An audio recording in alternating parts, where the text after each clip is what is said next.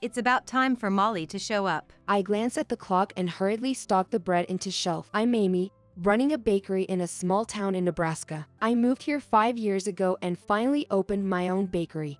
Well, I share the business with my mother. My parents ran a bakery in New York City's old neighborhood. After high school, I mastered baking and worked in the family business. After my dad passed, Mom and I relocated here to open a new bakery.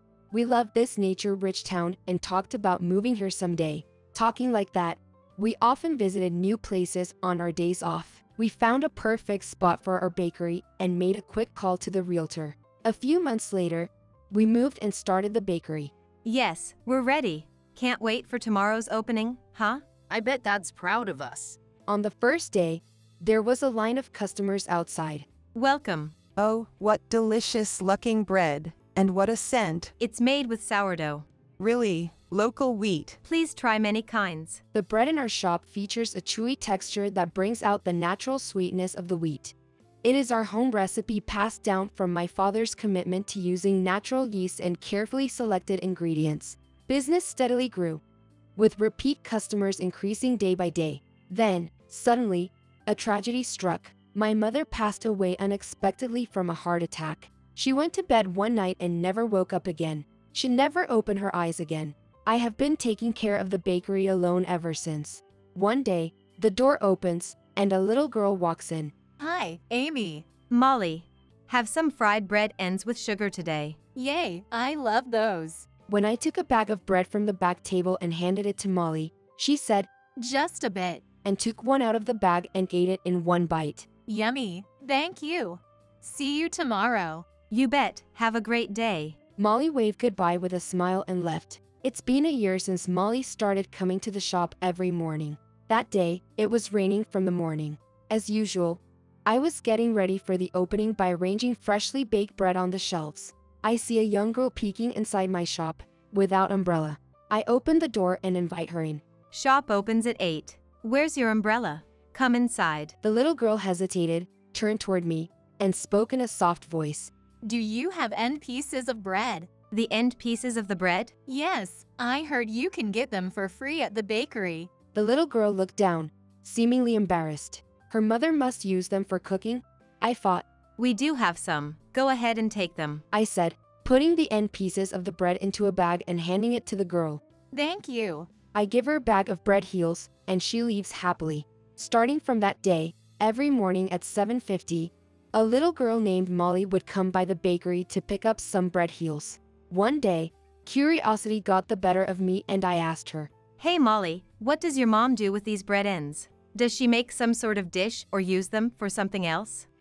Well, it's a secret. She mumbled, looking down as if she didn't want to talk about it. Despite my various questions over time, she seemed reluctant to share personal details.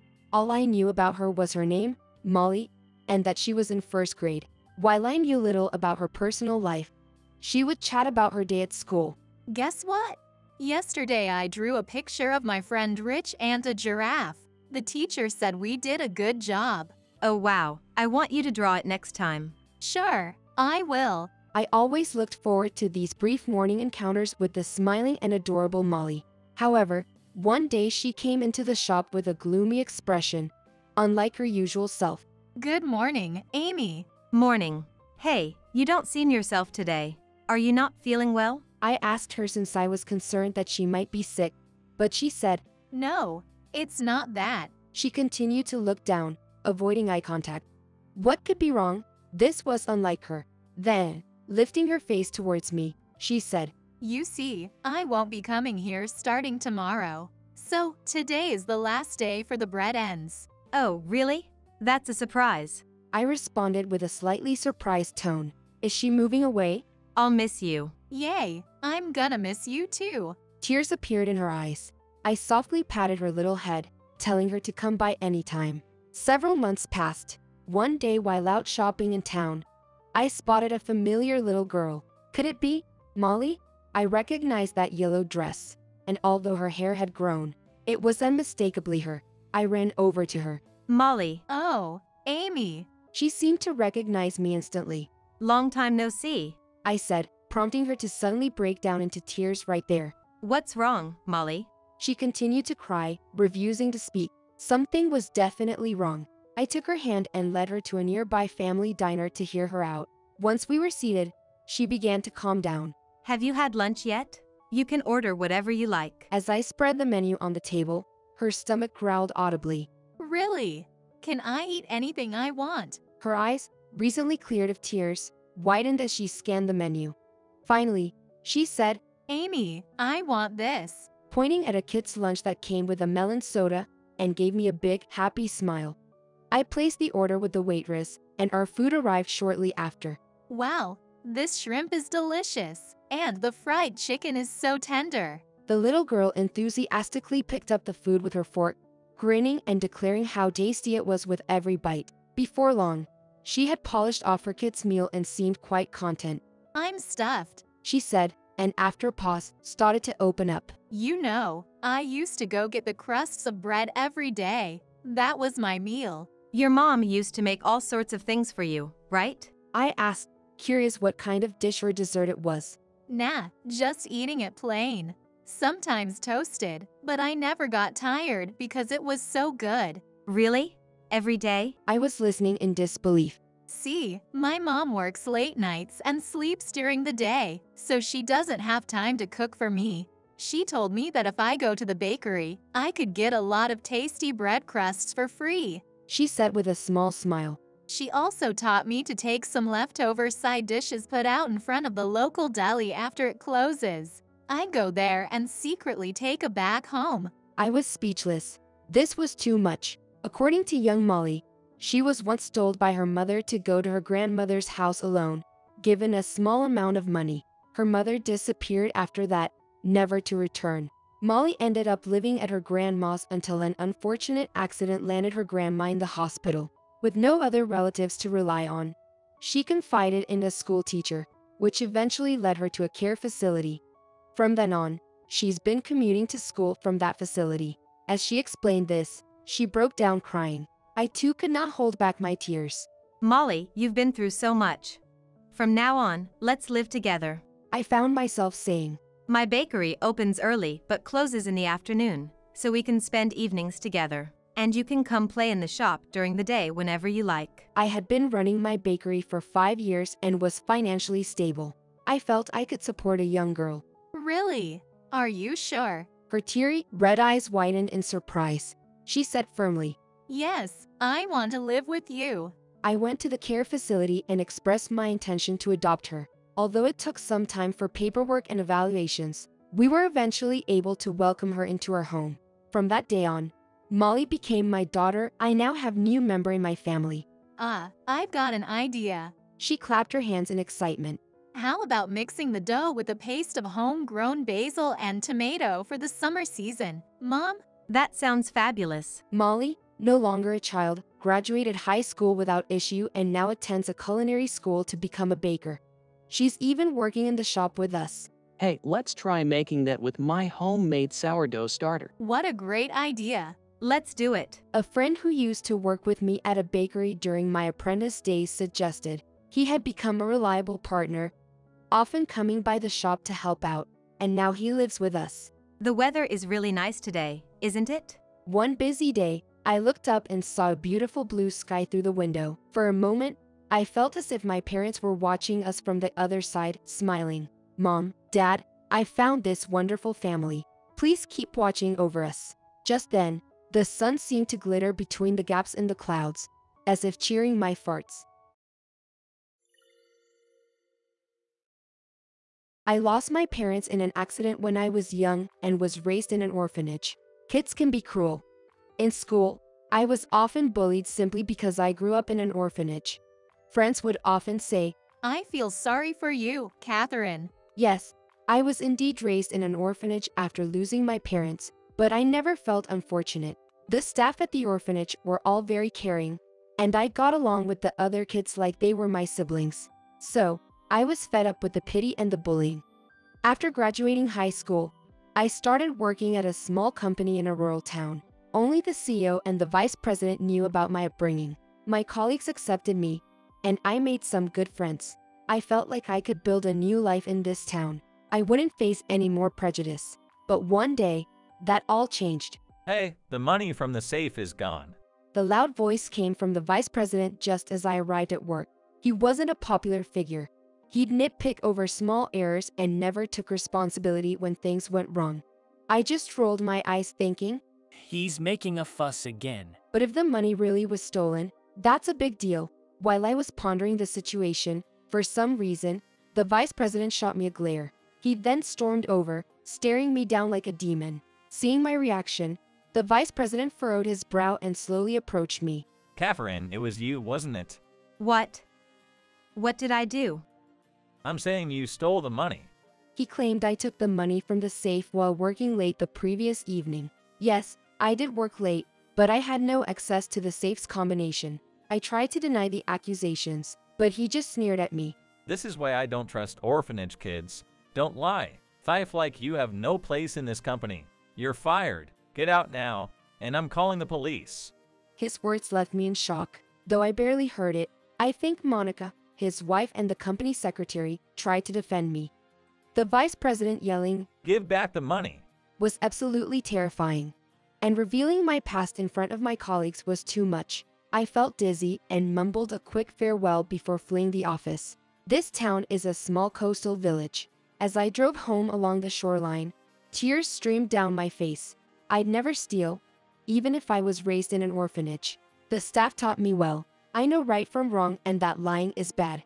Yet the vice president suspected me of theft just because I was raised in an orphanage. All because I was simply unlucky, losing my parents when I was young. Why do I have to go through this just for that? I can't stay in this town anymore. I love this coastal town, but it seems I have to say goodbye. I returned to my apartment room and spent my time gazing out at the ocean, occasionally drifting to sleep from exhaustion. While I was lost in thought, the doorbell rang. Dragging my heavy body, I opened the door. I found my colleague and friend, Tiffany, holding a shopping bag and smiling. Let's go out for a drink. The moon looks beautiful tonight. Tiffany is always so upbeat and supportive. The thought of leaving the town and not seeing Tiffany again made me emotional as we headed out. We sat on the seawall and opened a beer can. With a satisfying, Tiffany took a sip of her beer and began telling me what happened today after I left. The vice president seemed to have assumed that, being raised in an orphanage and presumably lacking common sense and money, I must be the culprit. However, my colleagues defended me, saying, Catherine would never do such a thing. Monica, the VP's wife, apparently tried to calm the VP down. After I was driven out, the CEO came into work and, after hearing an overview from the VP, reprimanded him for firing Catherine without consulting him. However, even the CEO doesn't know who opened the safe and took the money. He mentioned that there are only a few people who have access to the company, and while he wouldn't jump to conclusions about it being me, he thinks there's a high likelihood it's one of the employees. The VP and the CEO couldn't decide whether to involve the police, and that's how the day ended. The whole company feels like they're on a manhunt, and it's super uncomfortable. When I told the boss I was going to see Catherine, he passed on a message saying, I'm truly sorry. Take some paid time off and rest. I don't think we need to keep working in such an environment. I'm also considering quitting if this atmosphere continues. Tiffany said all this in her usual carefree manner. Gathering courage, I asked something I had long wondered. Did you feel sorry or disgusted knowing I grew up in an orphanage? She replied, Why would I? Whether you grew up in an orphanage or with a family, the Catherine I know now is what matters to me. You're hardworking, sincere, sensitive, and surprisingly can hold your liquor really well. Hearing her words, I couldn't help but shed tears. She laughed and said, Why are you crying? but her comforting hand on my back told me everything. There are people who see me as just Catherine, not orphanage-raised Catherine. That made me happy and gave me peace. A week has passed and Tiffany and I drank beer by the sea. I was on the hunt for a new job. The thought of possibly never seeing my colleagues again saddened me, but one has to work to live. Just as I was thinking about getting ready to move at a moment's notice, my smartphone rang. Company name that was displayed sent my heart racing. Worried it might be the vice president, but summoning my courage, I answered to find it was the CEO on the line. Catherine, I'm glad you picked up. We've identified the real culprit, and I'd like you to come to the office. You don't have to if it's too hard. He assured me, but having been suspected of theft, I wanted to know who the real thief was. I'll be there. I replied, and after a week's absence, I showed up at the office. Upon my arrival, my colleagues rushed over, asking with concern, "Are you okay?" And we were so worried. Grateful for my supportive colleagues, I reassured each one with, I'm fine. As I did, I noticed the CEO motioning for me from the back of the office. After expressing my gratitude to my colleagues, I headed back to where the CEO was. Seated on a sofa were the vice president and his wife, Monica. While the vice president looked upset, Monica's face was ashen. She trembled visibly. Monica, her face so pale it went beyond blue, was shaking, her hands trembling on her lap. Before I could process the situation, the vice president froze and started apologizing. Catherine, I'm so sorry. Please forgive me for making baseless assumptions about your background and thinking you were the thief. I was caught off guard by this sudden apology. I looked at the CEO for explanation. He explained with a weary expression. The real thief, he began wearily, Was Monica. Hearing this, Monica squeezed her eyes shut as if to escape the reality. The CEO then shared the series of events leading up to this discovery. The vice president had been adamant that I was the culprit. He'd apparently tried to call me multiple times to demand the money back. But all along, Monica had been desperately trying to stop him. Even when he wanted to report the theft to the police, Monica vehemently objected. Even when the CEO asked the other employees, they all reportedly said, We can't believe that she did it. We should report it to the police. With the staff's unanimous support and going against the wishes of Monica, who held a strong position as the VP's wife, the CEO was about to file a report when Monica finally confessed. It was me. Monica had an obsession with designer brands. Naturally, amassing such luxury items required significant amount of money. Keeping it a secret from her husband, she had accumulated debts buying these items, and the debts grew steadily. Ultimately, overwhelmed by her financial situation, Monica impulsively took money from the company safe. It seems she intended to return the money to the safe before anyone noticed, but by chance, when the vice president opened the safe, it was discovered that the money was missing. When the vice president pegged me as the culprit, Monica hoped that things would settle down with me taking the blame. However, with the backing of the other employees and just as they were about to report to the police, she confessed out of fear her crime would be discovered. I'm truly sorry. Monica's voice was frail and defeated as she apologized. It's not like I didn't feel anger towards her, but seeing her in such a devastated state, I couldn't bring myself to yell at her. I can't forgive you for trying to pin the crime on me. Nor can I forgive the vice president for looking down on my upbringing. But now, I'm just so stunned I don't have words. When I expressed my honest feelings, both the vice president and Monica shrank back, their shoulders slumping. The CEO apologized to me once again, saying, I'm truly sorry. Catherine wasn't the culprit. The vice president's decision to suspect you from the start was absolutely wrong. I'll make sure nothing like this happens again in the future. As for Monica, I had to let her go. The staff value Catherine's hard work and they've said that without you, the work doesn't get done. I'm truly grateful for the dedication you've shown. I know it's a lot to ask, but would you consider coming back to our company? Honestly, I felt reluctant about working with the vice president who accused me of being the culprit, belittled me for being raised in an orphanage, and even went as far as forcing me to resign. However, I'm truly grateful to the CEO who warmly welcomed me, even though I was just a high school graduate with no particular skills, saying, A sincere person will grow over time. Moreover, the desire to work alongside my colleagues, who knew about my upbringing but never doubted me and always stood by my side, felt much stronger to me. If you wish for me to return, then I'd be more than happy to work for this company again. The CEO, with a beaming smile, thanked me saying, Thank you. The vice president continued to apologize to me multiple times afterward. Monica, shaking, kept repeating, I'm so sorry. I'm so sorry. but I brushed it off, saying, It's okay now. although I was upset, there was no point in staying angry forever. After all, Monica had been fired. She'd already faced consequences. I decided to calm my anger. A few days later, the vice president and Monica came to my house with a box of pastries to apologize again. Monica became a stay-at-home wife and apparently stopped her extravagant shopping sprees. The vice president and Monica didn't have any children, and the vice president reflected, saying, Maybe I was too engrossed in my work and made my wife feel lonely. he started coming home right on time every day.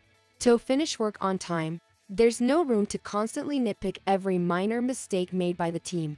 The vice president became more efficient in his work, and company operations became smoother than before. You could say the work environment became more pleasant. From then on, no incidents like theft occurred, and my ordinary days returned. Sipping beer at the seawall, I said to Tiffany, Thank you. All of us, including me, just recognized your hard work. She replied with a smile. Growing up in an institution, I faced a lot of hardships, but Tiffany and my colleagues taught me that your daily efforts are always noticed by those around you. Having experienced that firsthand, I continue to approach my work sincerely, looking forward to my evening beer. Married for 8 years. No kids, but still, I've been living a happy and peaceful life. My family has been landowners for generations. For the past few years, my mother has been living alone, but it was her death that revealed the hidden nature of my husband, Andy. He had been plotting something terrible behind my back. This is a story of unveiling such a husband's true nature and seeking revenge. Don't worry, she hasn't noticed a thing. Just a little longer and this mansion will be ours. I'll sell it off after living here for a bit, and then I'll dump her too. My name is Emily. Andy and I have been married for 8 years. We originally worked at the same bank where he was my mentor, which is how our relationship began. After several years of dating, we're now living in an apartment near my childhood home. Not to brag, but my family home is quite a mansion.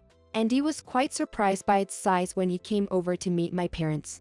My family has been landowners for generations. We have a substantial amount of land, and since there were many in the family, we had several outbuildings separate from our main living quarters. The number and size of the rooms were incomparable to other houses. During my father's time, it was just the 3 of us living there, my parents and me. But my father passed away a few years ago, and now my mother, Jessica, lives alone. As the years go by, her legs have been getting weaker, and she says, It's good exercise for me. but moving around the house and in her room has obviously become a burden for her. So after discussing it with her, I decided to get a caretaker to help her out. The lady who comes over now is a lovely person, and I hit it off with her right away. My mother was also happy, saying she finally has a friend she can chat to. That's why we've put our trust in the caretaker. On weekends, I tend to go to my parents' home with Andy. Andy is so likable and kind that he quickly became a favorite of my mother. Jessica, I'll change this light bulb for you. Oh, you shouldn't have. Not at all. I'm glad to be of help. I'm always doing stuff like this at my own place too. Andy said that as he skillfully took care of the task. He also enthusiastically took on chores like fixing the storm shutters, which can be challenging for women. When I'm too busy to visit home, Andy sometimes goes there by himself. In this way, the relationship between Andy and my mother has been great. However, on the other hand, my relationship with my in-laws was never a good one. We had trouble conceiving children. My in-laws would often press us with questions like, Not yet.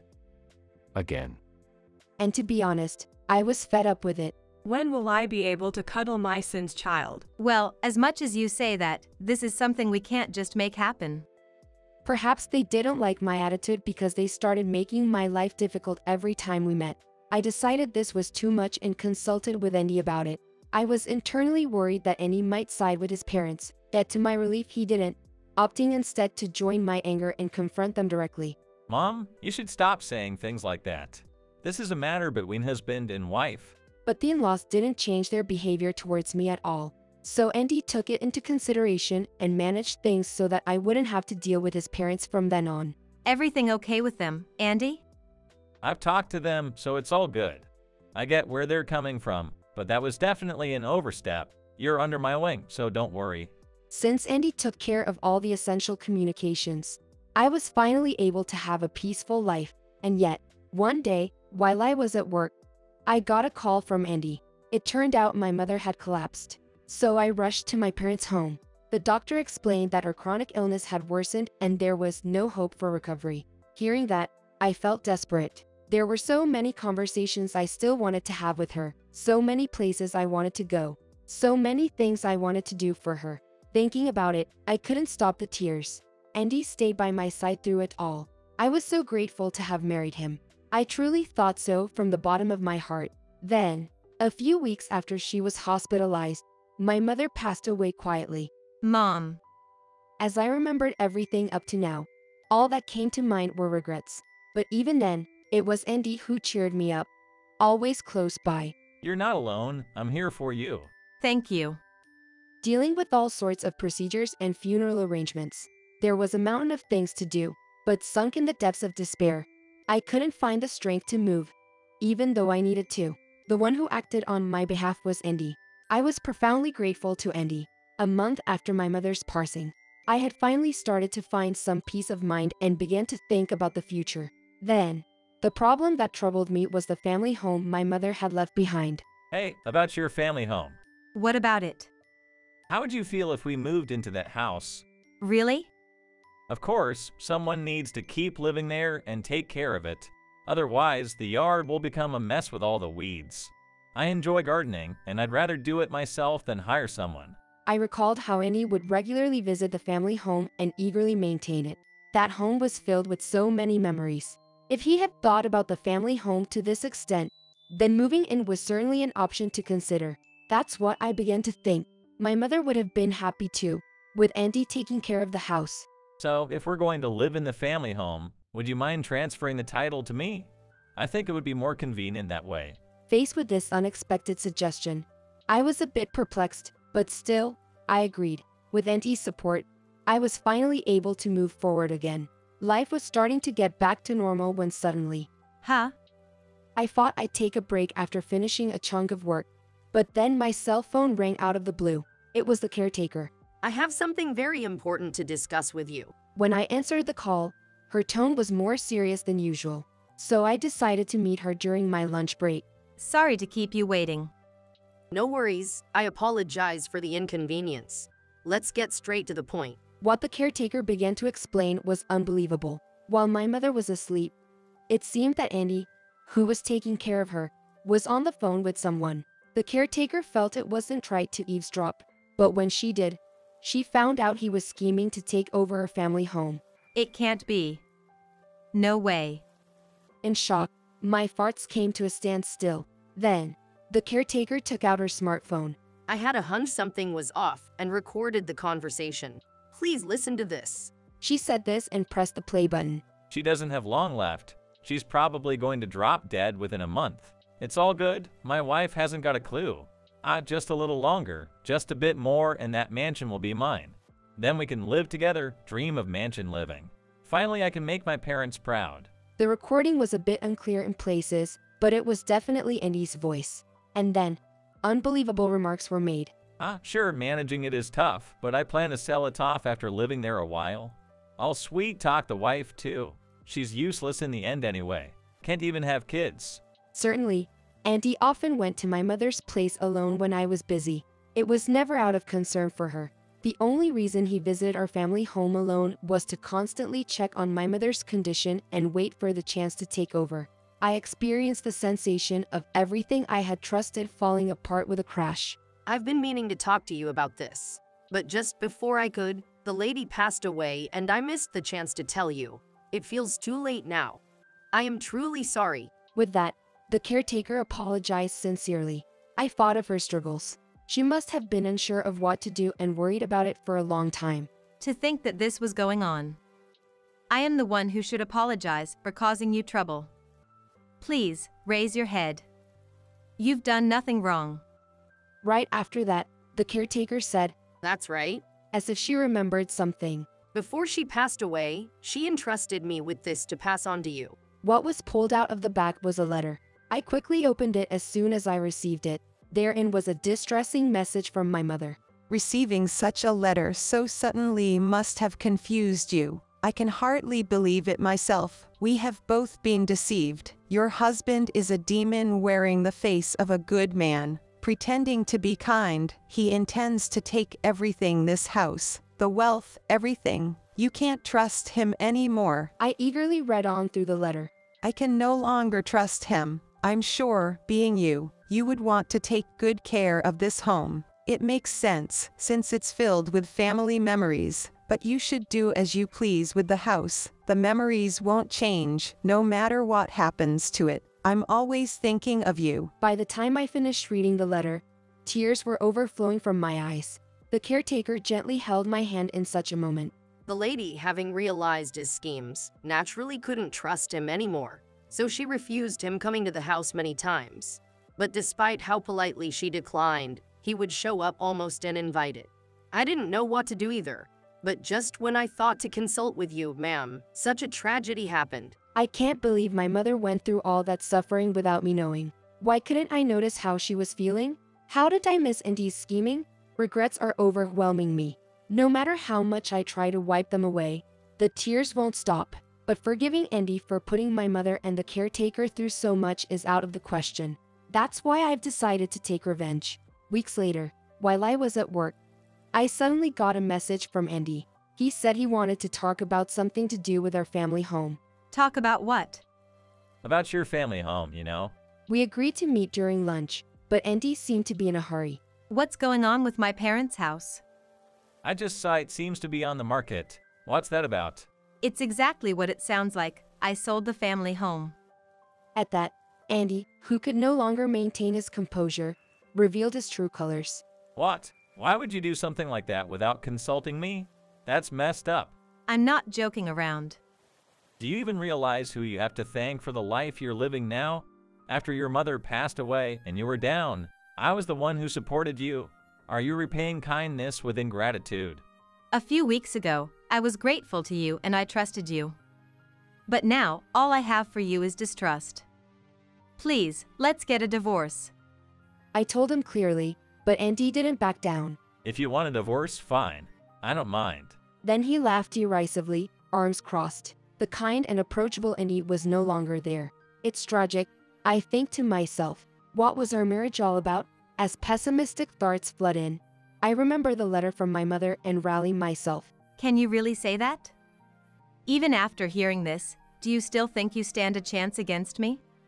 With that, I play the audio file that the caretaker had recorded. Then, Andy's eyes start darting around, seeking stillness amidst the chaos. Noticing the unusual tension between us, the onlookers who had kept their distance were now, unbeknownst to us, slowly gathering. Hey, stop it. It's no use stopping. Everyone in the company already knows about this. This voice message has been sent to all employees via company email. As I say this, Andy turns pale and begins to tremble. Well, that's that then. Wait, can't we talk this over? I attempt to leave, but Andy, undeterred, grabs my arm. His nails dig into my skin, and it hurts. Stop it. Let go. Enough already. The shout rang out just then. I could see the CEO heading our way, apparently having heard the commotion. Let go of your wife's arm, right now. Following that, Annie finally released me. Are you okay? Yes, thank you. But why are you here? The employees told me there was quite a commotion, so I rushed over. At that moment, Andy tried to interject. CEO, this is a marital issue. Do you demean people at home as well? But the CEO was unflustered. What are you talking about? You think I'm unaware? Before we knew it, the atmosphere had frozen over. I had been hearing a lot of complaints about you, from the people in your department. It seems you've been doing whatever you pleased, huh? I've heard about how you'd casually blame mistakes on others, hurl insults at your juniors, and look down on female employees without a second thought. There are plenty more stories I've heard about. You really did some unacceptable things. I was shocked to learn about the numerous wrongdoings that Andy had accumulated, and I loathed myself for not having the sensitivity to see his true nature. I couldn't believe that this was all happening at the company. I'm sorry, but there is a reason for this. Excuses at this point? It's more than enough. We have witnesses and evidence. Just admit it. When the CEO said, For now, return to your department. Andy walked away, head down, as if escaping the stares around him. You've been through a lot, haven't you? It's okay now. Thank you so much. I grabbed the hand that the CEO extended and stood up, albeit unsteadily. Don't worry. I've got a fitting punishment in mind for that guy. Afterwards, Andy was relegated to a complete dead-end job. He became an outsider within the company. Having originally been in a prestigious department, it was quite the fall from grace. But this was all his own doing. A literal case of reaping what he sowed. And Andy, unable to tolerate this treatment any longer, resigned on his own accord. Now, where he is and what he's doing is anyone's guess. Having had a tumultuous marriage, I quit the bank, sold my family home, and settled into an easy life. I had thought I never wanted to marry again, but I was strangely connected with a man from a company client and remarried. I also managed to fulfill my wish of having a child. I was someone who had despaired of life, but it seems like life has accepted everything about me from now on. I want to live happily with my new husband and our child. Mom, please watch over me. Standing before my mother's grave, with my new husband and child by my side, I began to walk towards a new life. One day, my sister and her husband died in a car accident. I took in their daughter, who was left alone. Amidst all this, I collapsed from overwork. The doctor, knowing what was happening, made a suggestion. Does God really exist? If so, why does he keep taking away the people I cherish over and over? Thank goodness. Are you awake now? I'm Mary Anderson. Having graduated with a liberal arts degree, I now work at the City Hall. My parents died when I was young, leaving my sister Alice and me. Alice was always the more put-together one, bright, glamorous, surrounded by friends. Mary, you're beautiful. It's a waste not to doll up more. Alice would often say that, her pouting when she said it was endearing. Thanks, Alice. Look, Amy is calling you. A tranquil, peaceful Saturday. I was at the park with Alice and her daughter, Amy. Amy, what are you doing? Didn't Mom tell you not to touch that just now? Curious Amy was interested in everything, and Alice always seemed flustered, rushing over to her. Eventually, both Alice and Amy were covered in sand, and there I was, smiling at the two from a distance. Alice used to work at a restaurant where she met her husband. On Saturdays when her husband is at work, the three of us come to the park like this. Hey, Mary, can you make it to Amy's birthday party next Saturday? Of course. Great! Amy's looking forward to you being there. But are you sure it's okay to give up your day off? Don't worry about it. Amy's smile is all the rest I need. If you had a date, you should prioritize that, you know. Alice teased with a sly grin. Unfortunately, no such plans. Then actually, there's someone I want you to meet. Huh? I was taken aback by her unexpected remark. Mary, come over here, called by Amy. I approached where she was.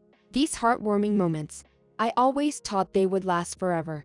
The happiness shattered in an instant, the day before Amy's birthday. Why has this happened? As usual, I was at work when I received the call and rushed to the hospital. In the room was Alice, already cold, and her husband, Henry. The cause of death was... The doctor's words didn't register in my ears. The harsh reality hit me. Amy's parents were no longer in this world.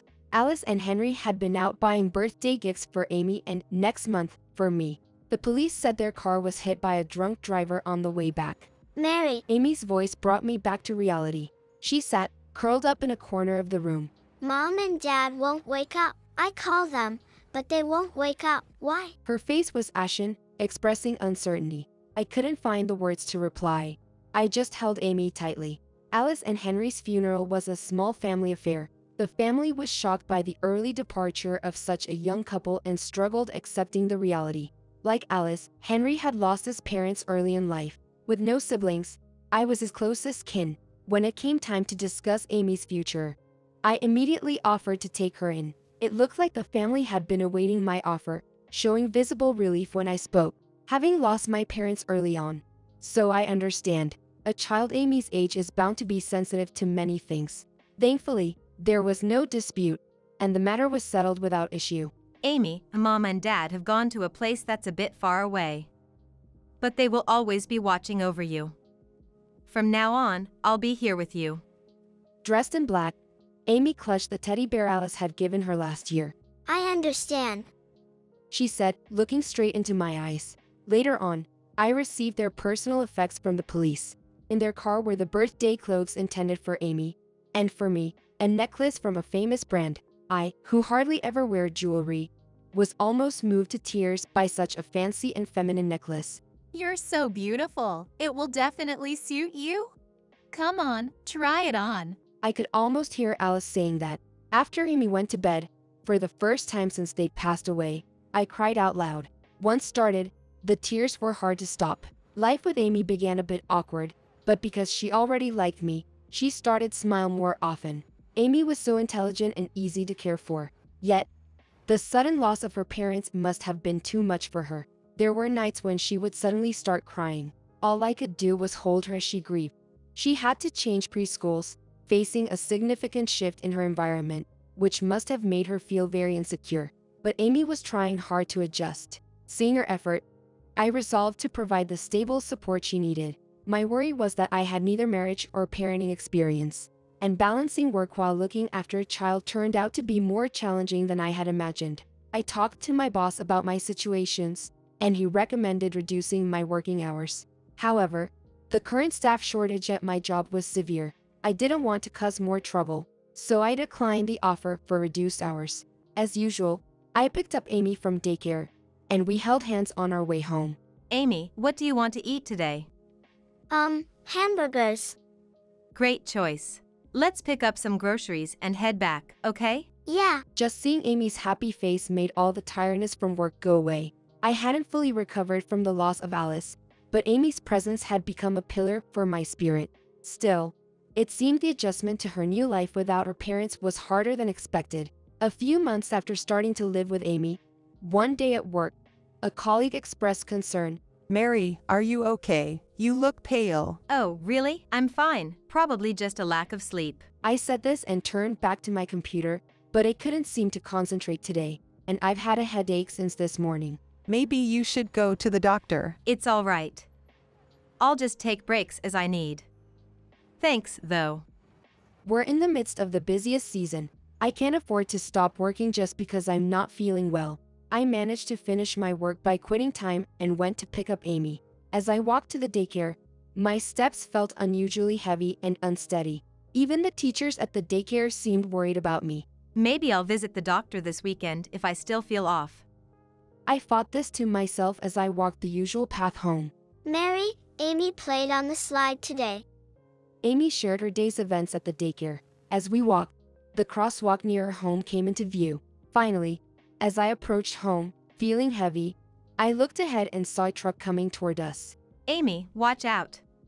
In a panic, I instinctively pulled Amy's hand. With that force, Amy fell behind me. Mary, what happened? There was a truck just now. Amy's voice was filled with worry. I looked around. Indeed, the truck had stopped safely at its intended position. Did I misjudge the situation? People around us looked confused by my seemingly strange behavior. As I stood there, my headache intensified. The scenery around me started to blur. Mary, are you okay? Amy's concerned voice began to fade away, and I lost consciousness. When I woke up, I was lying in a hospital bed. Thank goodness. Are you awake now? I heard a woman's voice and tried to sit up, but a severe pain shot through my head, and I fell back onto the bed. I'll get the doctor. Please lie down, said a woman who seemed to be a nurse, as she left the room. Looking at the clock, it was already past 10 p.m. I must have been asleep for about 4 hours, since I left the daycare around 6 p.m. Glancing down at my feet, there was Amy. Perhaps exhausted from crying, she had fallen asleep. Tears had left their trails on her face. Amy. I'm sorry. This must have scared you. Whispering this, I was overwhelmed with guilt. Excuse me. A male voice sounded, and a doctor entered the room.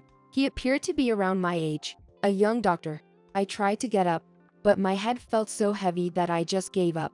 You're okay to stay lying down. The doctor said kindly, so I stayed lying down and listened to him speak.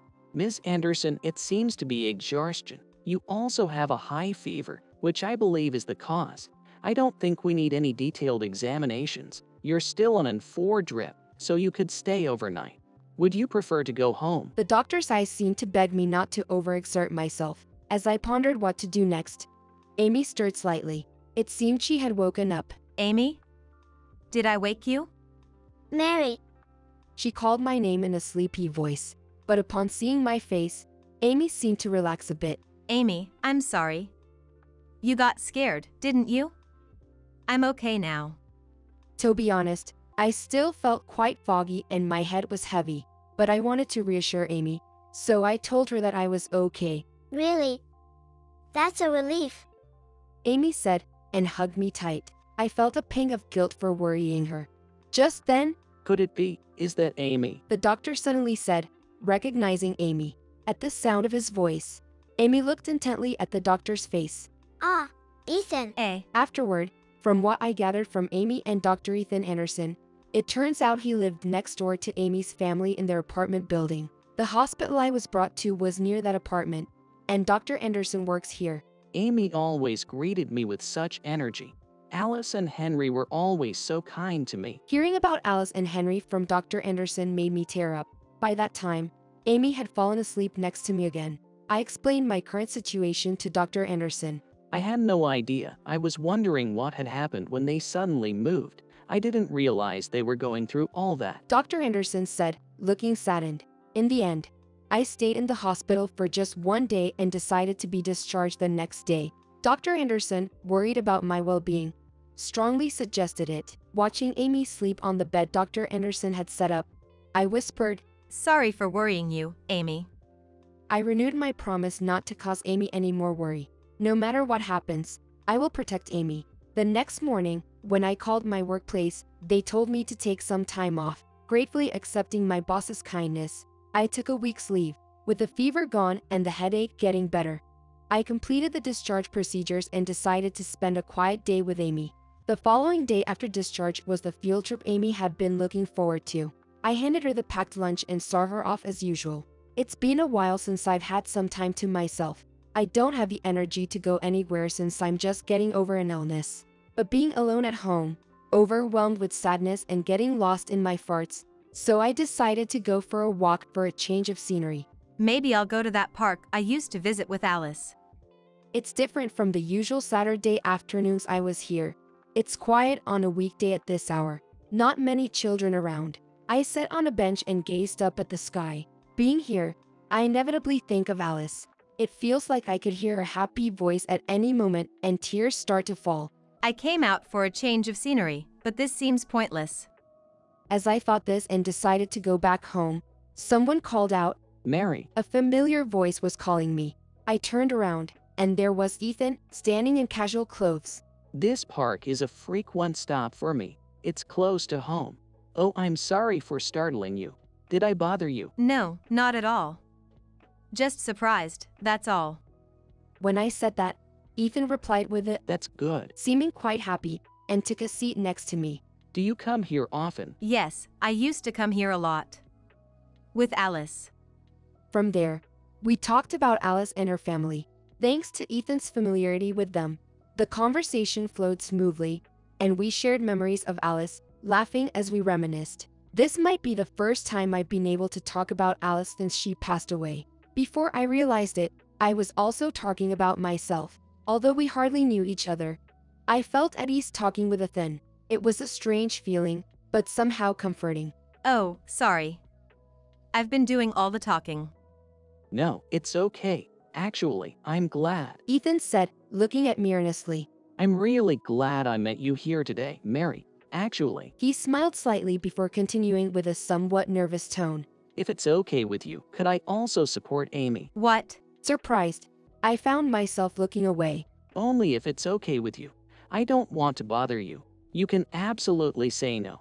But I've received so much from Alice, and I really want Amy to be happy. So I'd like to help if I can. Ethan's words conveyed just how much he cherished Alice and the others. Hearing his words, I felt truly touched, but it wasn't something I could decide on my own. The most important thing was Amy's feelings. I told Ethan that I needed to confirm with her, and we only exchanged contact information. How about next Saturday? If it's okay with you, the three of us could play in the park. Ethan suggested with a smile, and I felt grateful that he respected our feelings. That day, I just told him we would be in touch and we parted ways there. When I got home, I talked to Amy about today. Amy, do you want to play in the park with Ethan next Saturday? Really? Amy is so happy. Amy's face lit up with a smile, genuinely pleased, nodding eagerly. And then the promised day arrived. As soon as we got to the park and Amy spotted Ethan, she ran straight to him. I followed her and greeted Ethan. Thank you for today. We appreciate it. Not at all. I'm looking forward to it. Amy was truly having a great time that day. She enjoyed active play that she doesn't usually get to do, while having fun with Ethan. Watching them, I felt sure they must have had fun like this before. Ethan has always been a gentleman since we first met. We continue to play in the park on our days off, but Ethan never came over to our house. Sometimes we would go out or have picnics, and he always made sure Amy and I were having a good time, treating us with kindness.